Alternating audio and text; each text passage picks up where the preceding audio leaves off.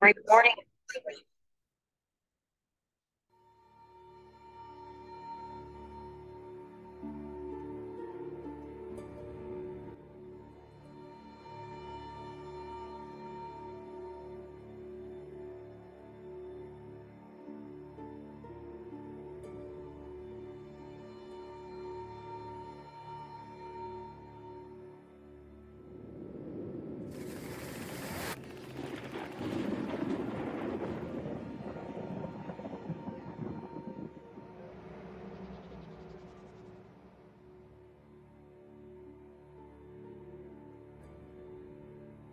Assumptions can be funny or dangerous. In the early 1800s, Dr. Dionysius Lardner warned that anyone travelling at full speed on the new rail cars would asphyxiate from lack of oxygen. Of course, today, high-speed trains go hundreds of kilometres an hour, and no one has died from asphyxiation yet. A harmful assumption made in the 17th century presumed that all blood is the same. Based on this incorrect assumption, a number of people died when their doctors transfused animal blood into their veins. Assumptions use known facts or accepted as true ideas to extrapolate beliefs that are actually unproven. The problem arises when an incorrect assumption is accepted as fact, and the more widespread the assumption, the stronger its power to delude. Today, Christendom is caught in a delusion. This delusion is based on a false assumption.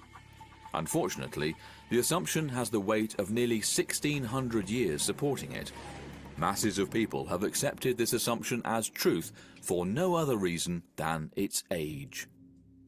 The assumption is that the modern week, Sunday through Saturday, has cycled continuously and without interruption since creation. This assumption has created the delusion that Saturday is the seventh-day Sabbath of Scripture, while Sunday, as the first day of the week, is the day on which Yahushua arose from the grave. The delusion is the result of the assumption, but the assumption is wrong. The truth is, today's Saturday is not the original Sabbath on which Yahweh rested at creation. Neither is Sunday the day on which Yahushua arose from the dead. Such statements sound shocking, but can actually be proven to be true. History, scripture, and even astronomy all confirm our modern week has not cycled continuously since creation.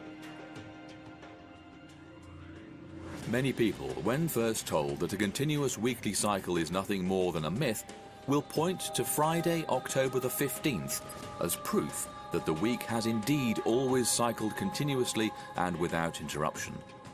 The calendar transition from Julian to Gregorian was smooth and did not interrupt the weekly cycle. Only a few calendar dates, or numbers, were omitted. No days of the week were actually lost. Thursday, October the 4th, was immediately followed by Friday, October the 15th in 1582. However, presuming that the week has never been interrupted simply because it wasn't interrupted when the Julian calendar transitioned to the Gregorian is a wrong assumption. It is easily disproven by history and archaeology. All ancient calendars were linked in some way to the moon. Strictly lunar calendars were shorter than the solar year, so months floated through the seasons. Lunisolar calendars used the sun for years and the moon for months and weeks. Time itself is, of course, continuous. However, that does not mean that the method by which it is counted has always been continuous as well. In ancient times, the weekly cycle restarted with each new moon. The week in use today is called the planetary week. This is because the days of the week are named after various planets, or more precisely, planetary gods. This may surprise some, because once in power, the Roman Catholic Church wanted to hide the pagan origins of the planetary week and delude people into believing that it was but an extension of the biblical week. In this attempt, the Catholic Church was only partially successful. In a number of languages today, the original Saturday, or Saturn's Day, was replaced by the word Sabbath, while the original Sunday, or Day of the Sun, is referred to as the Lord's Day. The purpose for changing the names of the days of the week was to deceive and hide the true biblical Sabbath. Eviatar Zerubbabel, an Israeli professor of sociology at Rutgers University, documents the pagan origins of the modern week as well as the Roman Catholic attempt to cover up those origins. In his meticulously documented book, The 7-Day Circle, The History and Meaning of the Week, Zerubbabel establishes that the length of the modern week was a deliberate choice, not an automatic extension of the biblical week. The Church, backed by the power of the emperor, deliberately chose to use a week of 7 days in order to emulate the Jewish 7-day week. He says, "This should not be taken too lightly, as it could have chosen to assemble regularly in accordance with the traditional Roman 8-day weekly cycle." Zerubbabel is clear, however, that this does not make the modern week a Jewish construct. Rather, it was the convergence of both Jewish and astrological weeks around the time Christianity was being introduced into the Roman Empire that produced the 7-day cycle that has since spread throughout most of the civilized world. When people are presented with these facts of history, many point to the demonstrable fact that plenty of languages refer to the 7th day of the week as Sabbath, rather than using the original planetary designation of Saturn's day. Zerubbabel explains this as well. He documents the attempt made by the Roman Catholic Church to change the pagan names of the week to the biblical numerical names. In other words, first day, second day, third day, fourth day, fifth day, preparation and Sabbath. The Roman Catholic attempt to replace the pagan names of the days of the week was not entirely successful. Even those languages that have derived from Latin use the pagan names for most of the days of the week. The Roman Catholic Church's efforts to suppress the pagan origins of the week, though only partially successful, is the reason why there are many languages today that have replaced the old Saturday with Sabbath and the original Sunday with the Lord's Day. Zerubbabel summarizes by stating, thus, by the early 4th century, when the Church finally gained control over the empire, it was evidently too late for any serious ecclesiastical effort to fully eliminate the astrological associations of the 7 days of the week. By contrast, Zerubbabel says the Orthodox Church was successful in suppressing the astrological origins of the modern week. There are only 5 European languages that still use the original planetary names for all 7 days of the week. All 5 are spoken in areas where there was little to no Christian influence during the time the use of the planetary week was spreading throughout Europe. The astrological influence is obviously even more pronounced around the fringes of the Roman Empire, where Christianity arrived only much later. Robert Leo Odom was another scholar that understood the pagan origins of the modern week, stating, "The dictionaries, encyclopedias and other general sources of information are practically unanimous in attributing the calendar names of the days to a pagan source. The modern week may be the same length as the biblical week, but that is where the similarity ends." When the planetary week first incorporated into the Julian calendar, the new 7-day week began on Saturday. This historical fact can be seen in this stick calendar found in the Baths of Titus, which were constructed in Rome in AD 81. Across the top are the 7 planetary gods in order of the days of the week. The very first god shown is Saturn. He is holding a sickle because he was considered god of the harvest. The next god in line on the 2nd day of the week is Sol, or the sun god, crowned with rays of light. The 3rd day has the moon goddess Luna, crowned by the crescent moon. The other gods follow in order: Mars, god of war, wearing a helmet; Mercury, wearing his winged helmet and holding a caduceus; Jupiter, clutching his customary bundle of thunderbolts; and finally, the last day of the week has the goddess of love, Venus. Only later was the week standardized to begin on Sunday and end on Saturday. The pagan planetary week, like the Julian calendar that adopted it, are irreparably pagan. The Julian calendar was a fairly recent invention when the Saviour walked the earth. At that time, the week was 8 days long. Early Julian calendars were not constructed in grids as our modern calendars, but the dates were listed in columns, with the days of the week designated by the letters A through H. This is a fact, easily established by history and archaeology. All early Julian calendars still in existence date between 32 BCE and 37 CE. They all show an 8-day week. The 8-day week of the Julian calendar was in use by the Romans during the life of Yehoshua. It is what the Roman legions stationed in Palestine were using, which raises an interesting point. There were 2 calendars readily known to the Jews in Yehoshua's day. The solar calendar of their Roman conquerors with its continuous 8-day weekly cycle, or the lunisolar calendar of creation, re-established at the Exodus with its 7-day week that restarted each new moon day. Which calendar do you think the Israelites would have used? The Julian calendar was both pagan and solar. The Gregorian calendar in use today is likewise both pagan and solar. It is almost identical to the pagan solar Julian calendar and has virtually no resemblance to the biblical lunisolar calendar of Yahweh. Inscriptions carved by Christians onto sepulchres provide additional archaeological evidence that the earliest Christians had knowledge of both the Julian calendar and the biblical calendar, and the difference in the 2 calendars' weekly cycles. One of the earliest, found in Rome, dates from 269 CE. It says, "In the consulship of Claudius and Paternus, on the nones of November, on the day of Venus, and on the 24th day of the lunar month, Luces placed this memorial to her very dear daughter Severa, and to thy Holy Spirit. She died at the age of 55 years, and 11 months, and 10 days. Notice it gives 2 different dates. The nones of November refers to November 5th. That year, this fell on the day of Venus, or Friday. In that particular lunation, this corresponded to the 24th day of the lunar month, which would have been 2nd day on the biblical week. This is significant because if 2nd day in that lunation fell on Friday, the 7th day and the Sabbath coincided with the pagan Wednesday, or Day of Mercury.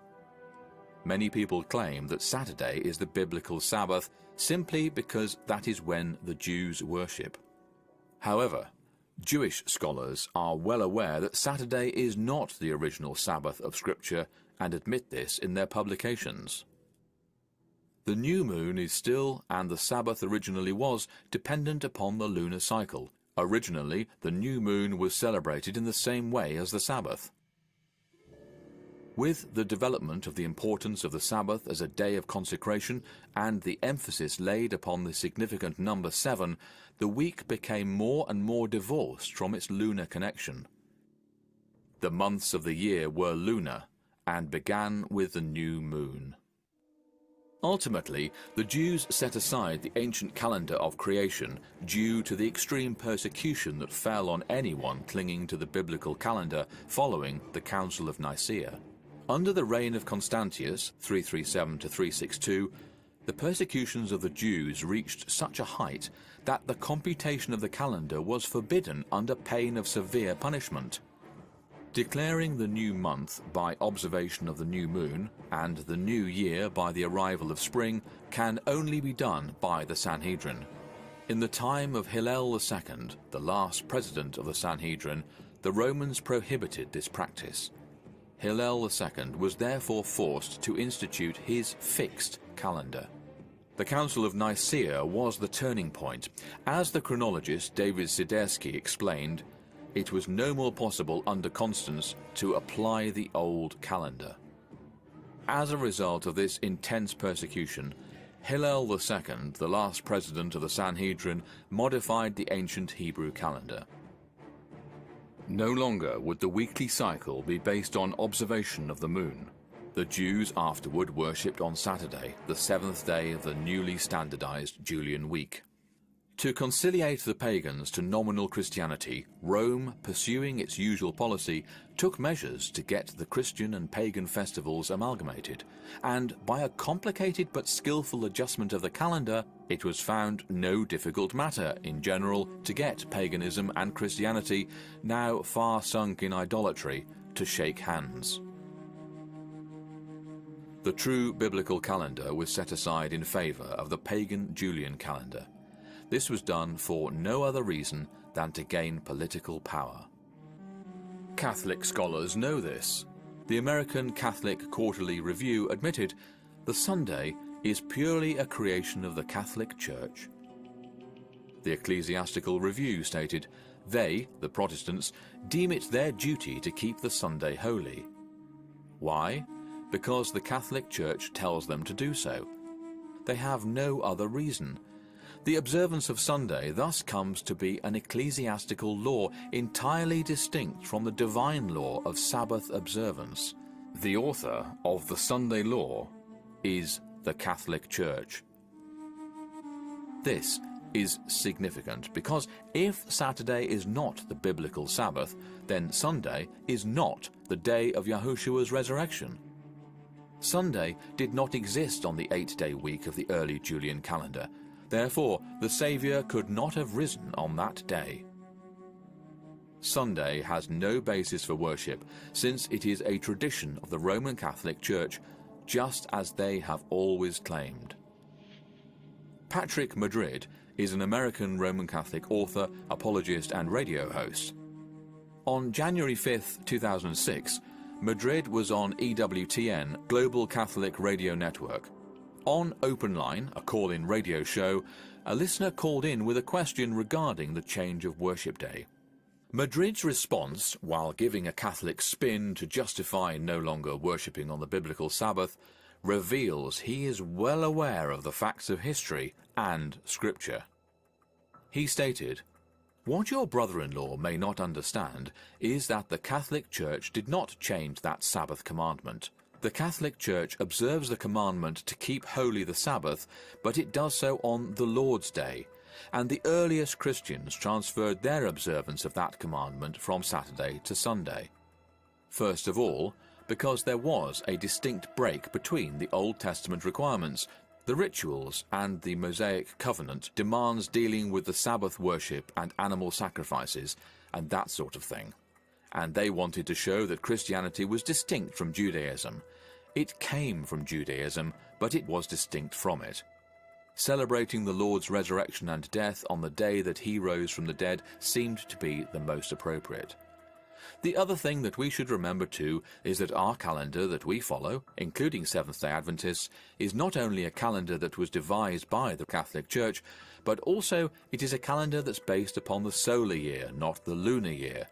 And the Jewish calendar that was observed in the time of Christ follows a lunar calendar, which is several days short of the solar calendar.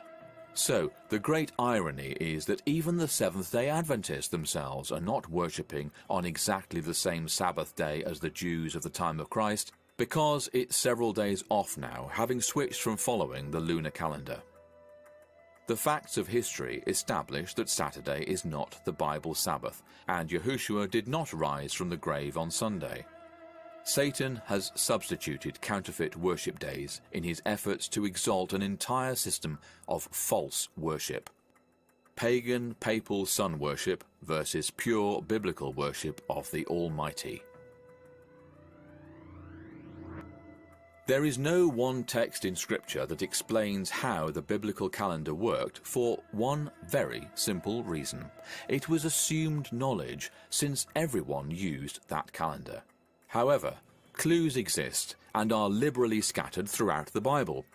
When Scripture is compared with Scripture and contrasted with the modern calendar, the differences become very apparent. Scripture repeatedly refers to something that simply does not exist in the modern calendar: new moons. Clearly, a different way of calculating time was used. The difference in calendation is first encountered during creation week.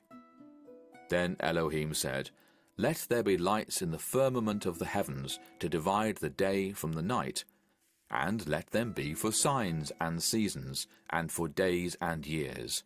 And it was so.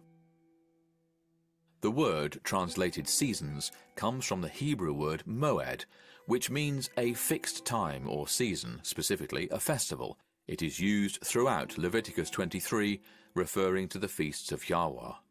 "And Yahweh spake unto Moses, saying, Speak unto the children of Israel, and say unto them, Concerning the feasts of Yahweh, which ye shall proclaim to be holy convocations, even these are my feasts." The very first feast listed was the weekly feast of the seventh-day Sabbath. Then the others given were the annual feasts. Since the Jewish festivals occurred at regular intervals, this word becomes closely identified with them. Moed is used in a broad sense for all religious assemblies. It is a common term for the worshipping assembly of Yah's people. Time is measured by movement. The purpose of tracking the moon's movement was to establish holy days.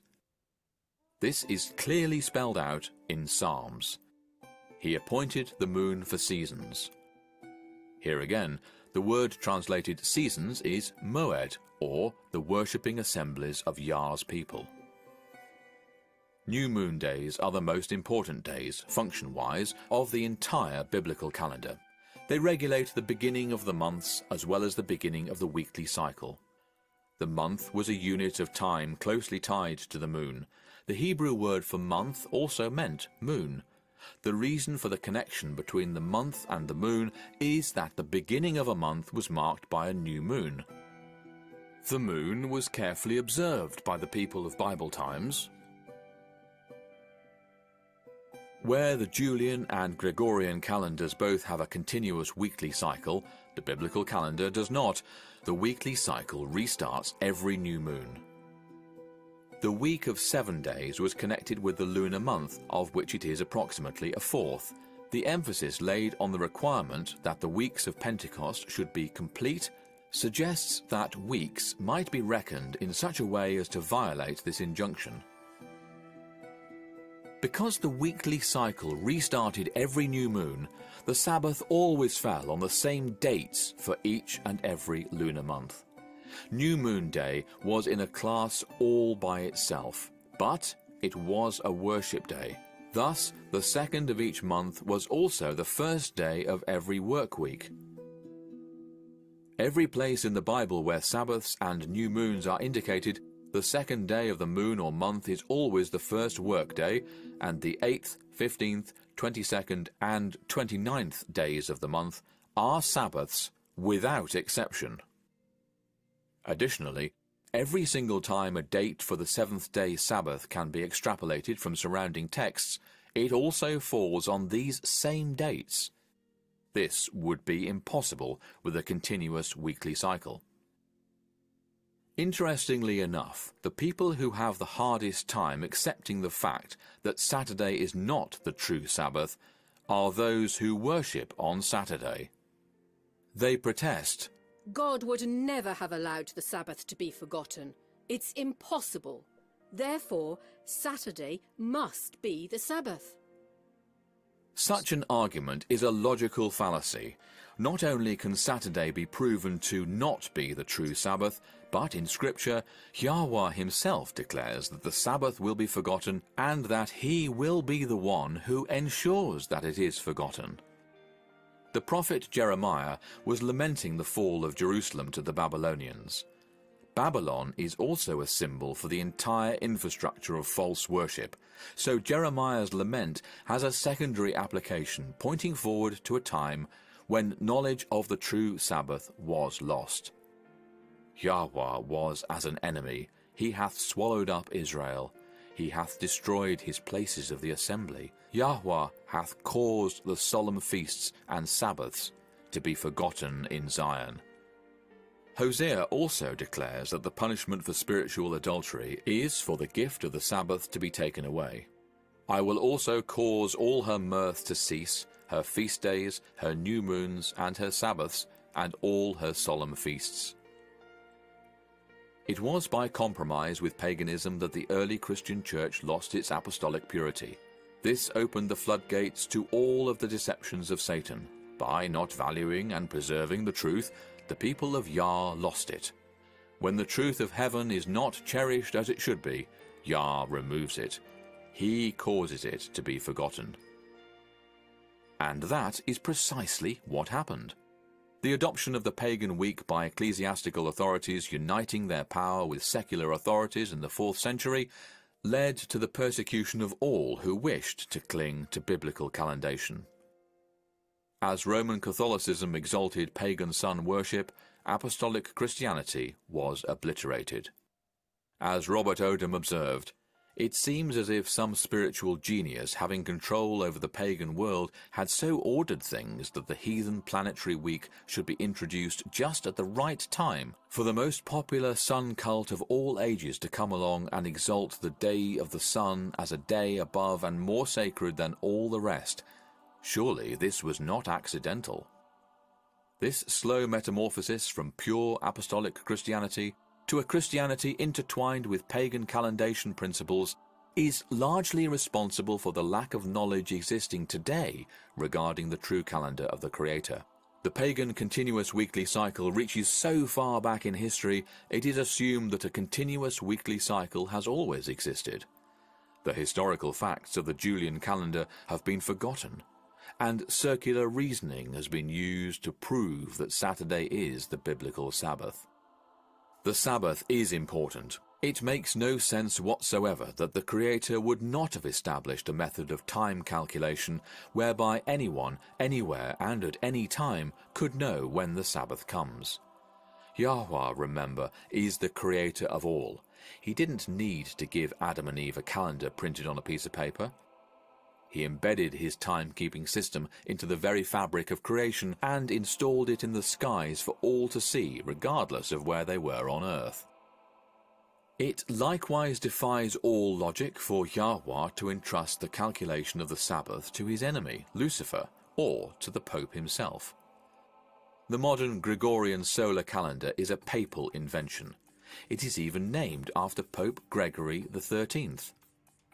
When it was first introduced, only 3 countries accepted it, and those were all Catholic countries. The other countries rejected it for being Catholic. And yet, the Julian calendar the other countries clung to was no better, as it was a pagan calendar. Only the lunisolar calendar of creation has the ability to pinpoint Yah's true Moedim, heaven's appointed times for worship. Truth has been so scattered and buried under centuries of error and assumption, it requires patience and painstaking attention to detail to assemble the various missing puzzle pieces of truth. However, recorded in the starry heavens is more evidence that helps to establish beyond a doubt that Saturday is not the Bible Sabbath. These are the date of the crucifixion and the international dateline.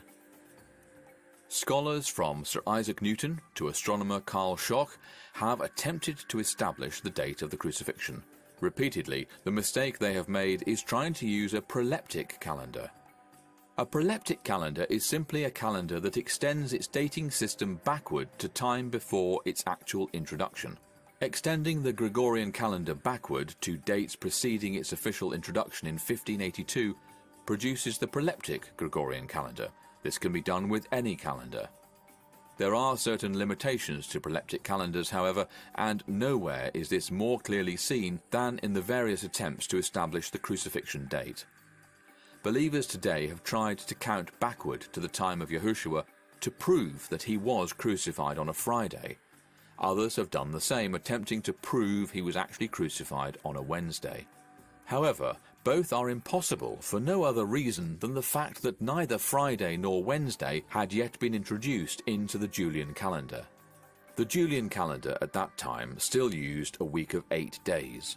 Therefore, any claims that the Saviour sacrificed his life on a Friday or a Wednesday is based on proleptic dates, nothing more. It is true, however, that Yahushua was crucified on the 6th day of the week, the Passover. Leviticus 23 gives the date for the Passover. In the 14th day of the first month, at even, is Yahweh's Passover.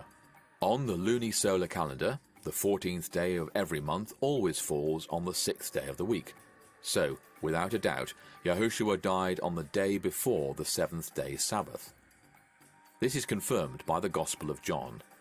The Jews, therefore, because it was the preparation that the bodies should not remain upon the cross on the Sabbath day, for that Sabbath day was an high day, besought Pilate that their legs might be broken, and that they might be taken away. The day following the Passover is not only the 7th day Sabbath, it is also the first day of the Feast of Unleavened Bread, and on the 15th day of the same month is the Feast of Unleavened Bread unto Yahweh. 7 days ye must eat unleavened bread. In other words, a high Sabbath. The prophecies of Daniel, when understood correctly, pinpoint 31 AD as the actual year of the crucifixion. Many scholars have rejected 31 AD as the crucifixion year because they were looking for a year when the 14th day of the lunar month, the Passover on Abib 14, coincided with a proleptic Friday. Calculations from the Astronomical Applications Department of the United States Naval Observatory proves that the 14th day of the lunar month could not have coincided with a proleptic Friday in 31 AD. These are astronomical facts, preserved in the heavens, easily calculated because they are so predictable. But there's more. The international dateline is one of the most obvious and most amusing proofs that the modern calendar cannot be used to establish the biblical Sabbath. It is a man-made invention, established by a group of men in 1884. It is purely arbitrary, and it has changed a number of times for no other reason than convenience. The National Oceanic and Atmospheric Administration of the United States Department of Commerce admits to the purely arbitrary nature of the International Dateline, stating, "Despite its name, the International Dateline has no legal international status and countries are free to choose the dates that they observe. While the dateline generally runs north to south from pole to pole, it zigzags around political borders such as eastern Russia and Alaska's Aleutian Islands." A quick glance at a map of the International Dateline shows how arbitrary it is. The frequent changes in the International Dateline have created problems for Saturday Sabbath keeping Christians in Samoa. Were they to worship on the new 7th day Sabbath, or did they cling to the old, which meant that, with the new date, they were now worshipping on Sunday? The International Dateline is imaginary and completely arbitrary. It is laughable to assume that Yahweh would allow something as important as his Sabbath to be dependent on something so changeable as the modern calendar, which, with a simple vote, can be changed. The man-made International Dateline is necessary only if you are going to calculate the Sabbath by the papal Gregorian calendar. However, if you use the moon to establish the beginning of months, and thus the Sabbath, such an artificial device isn't necessary. The moon is accurate regardless of where one lives. Pseudo-religion is like pseudo-science. It's fake, a fraud masquerading as the truth. In pseudo-science as well as pseudo-religion, an hypothesis is based on an assumption, and then efforts are expended to prove the hypothesis rather than to arrive at the truth. However, if the assumption is incorrect, no amount of proof will transform error into truth. Likewise, a long tradition of calling Saturday the Sabbath does not make it so. The fact that modern Jews now worship on Saturday proves nothing more than what their scholars have already admitted: they no longer worship by the biblical calendar.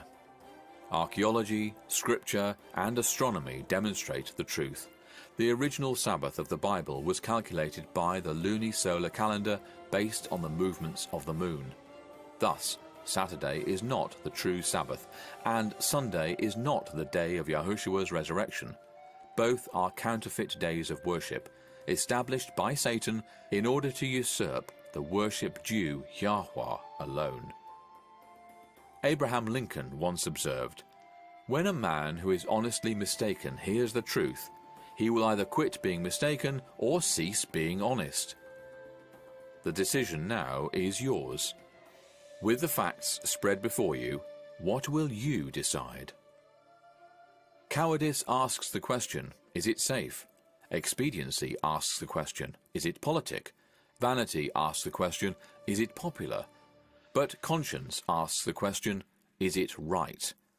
And there comes a time when one must take a position that is neither safe nor politic nor popular, but one must take it because it is right.